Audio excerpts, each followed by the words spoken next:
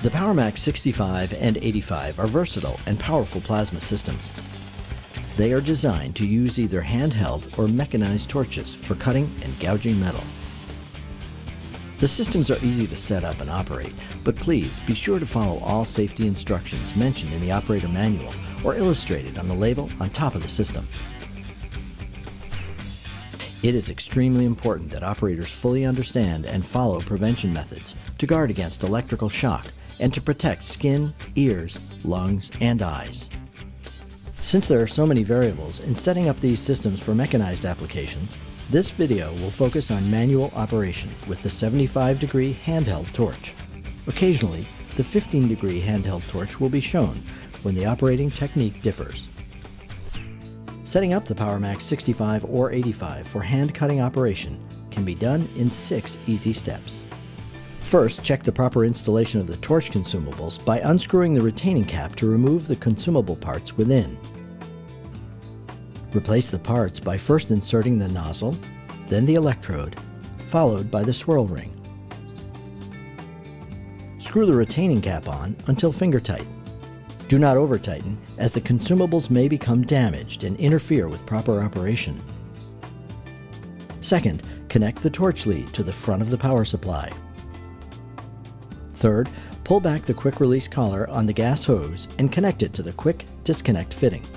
If the fitting does not match the hose collar, then the appropriate fitting will need to be installed. The gas can be bottled nitrogen, bottled air, or compressed air. Air should be filtered to remove all dirt, water, and oil because contaminants can damage the power supply, the torch, and consumable parts. The minimum gas pressure is 85 psi or 5.8 bar and should not exceed 135 psi or 9.3 bar. Fourth, attach the work clamp to the power supply and securely to the workpiece. Rust, paint, or coatings must be removed to ensure that the clamp has good electrical contact.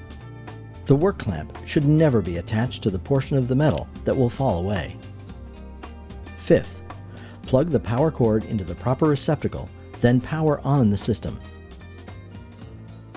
The power lamp on the front of the system illuminates.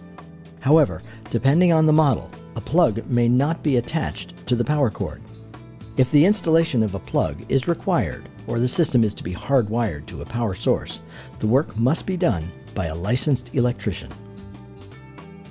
For input voltage requirements, the data plate on the back of the system or operator manual has more information.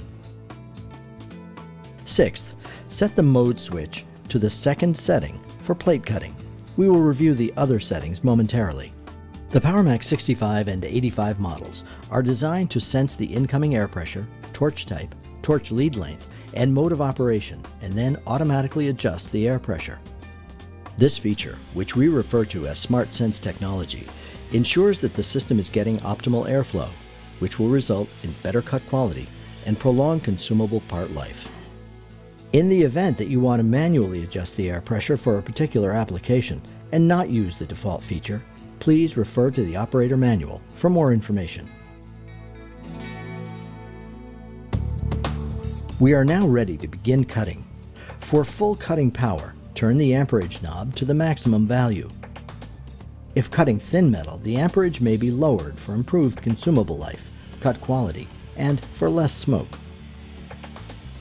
To perform an edge start, hold the torch vertically just off the edge of the workpiece. Flip the safety trigger forward and press the red torch trigger. Avoid unnecessary starts because they reduce nozzle and electrode life. The pilot arc transfers to the workpiece and becomes the cutting arc. Pause at the edge until the arc has completely cut through the workpiece, then proceed with the cut. The shield may be dragged on the workpiece for ease of cutting. When nearing the end of a cut, angle the torch into the direction of the cut, allowing the arc to come out first to ensure a complete cut. Maintaining proper travel speed is key to successful cutting. Watch the arc beneath the plate, as sparks should lag 15 to 30 degrees behind the cut. If the sparks are vertical, then the speed is too slow. If the sparks are perpendicular to the cut or are spraying up from the workpiece, then the speed is too fast or the system does not have sufficient power. Lag lines on the finished cut edge should also be about 15 to 30 degrees. A plasma cutting guide, straight edge, or template can be used to guide the torch. However, the distance from the shield center to the edge must be factored in when creating a template or placing a straight edge. If beveling using an angle iron, plasma cutting guide, or free hand, remember that the material thickness increases proportionally with the bevel angle. If making long cuts, you may consider using the trigger lock feature. Set the mode switch to lock, which is in the bottom position. Once you have transferred the arc to the metal and have begun cutting, you can release the torch trigger. The arc will remain on. The arc will turn off once you pull the torch away from the metal or press the trigger again. Depending on the thickness of the metal being pierced and the system used, there are two methods of piercing. If piercing thin metal, hold the torch perpendicular to the workpiece and pull the trigger to transfer the arc. If piercing thick metal, hold the torch at an angle so that the nozzle is within 1/8 inch, 3.2 millimeters, from the workpiece. Pull the trigger to start the arc. Then slowly rotate the torch to an upright position. In both methods, when the sparks are exiting from the bottom of the workpiece, the metal has been pierced. Then cutting can begin. To prolong the life of consumables, it is recommended that the second method be used to minimize damage to the consumables caused from molten metal blowback. To cut expanded metal, or metal with a lot of holes or gaps, set the mode switch to expanded metal cutting, which is the top position. This enables the system to automatically reinitiate the pilot arc without re-triggering. To cut, simply follow the same procedures as outlined for plate cutting. To gouge, first turn off the system. Install the gouging consumables, then restart the system. Set the mode switch to gouging, which is next to the bottom position. The air pressure will automatically be lowered for gouging. Adjust the amperage knob to 65 or 85 amps for full gouging power. If you want to move the torch at a slower speed for greater control, then lower the amperage.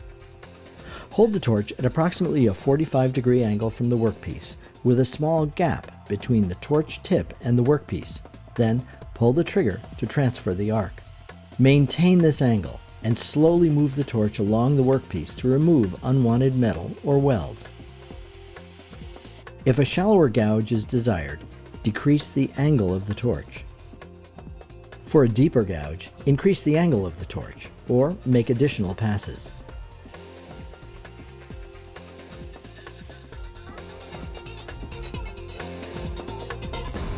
Cut quality and consumable life are two very important factors for operators. To ensure that the torch consumables last as long as they are designed to last and perform to Hypertherm specifications, follow the instructions in this video. Refer to the operator manual for more information and follow proper maintenance procedures. A number of factors determine how long consumables last. Air quality, piercing technique, length of average cut, operator skill, material thickness, and material type each plays a role. Reduced system performance and cut quality are often caused by poor air quality, so be sure to maintain clean, dry, oil-free air. Hypertherm offers a variety of accessories designed to enable you to get more out of your Powermax and to protect your investment. These include air filters, plasma cutting guides, leather torch sheathing, system dust covers, face shields, gloves, consumable kits, and carts. For more information about any Hypertherm products, please contact an authorized distributor or visit our website at www.hypertherm.com. Please register your system online at www.hypertherm.com/register. Thank you from all of us at Hypertherm for purchasing a Powermax.